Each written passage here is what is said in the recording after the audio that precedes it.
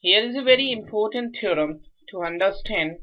The statement of theorem says that let P be a prime number like this 2, 3, 5, 7, 11, 13 like this. If P divides A square, then P will also divide the square root of A square, and which is A, where A is a positive integer. Let me make you understand this theorem by an example.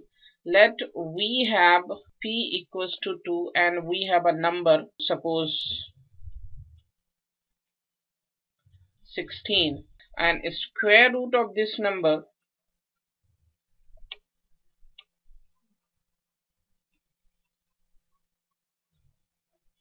is 4. As we know that 4 square equals to 16.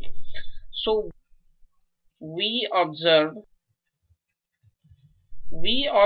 that 16 is divisible by 2. Therefore, square root of 16 is also divisible by 2. This is the motive of this theorem.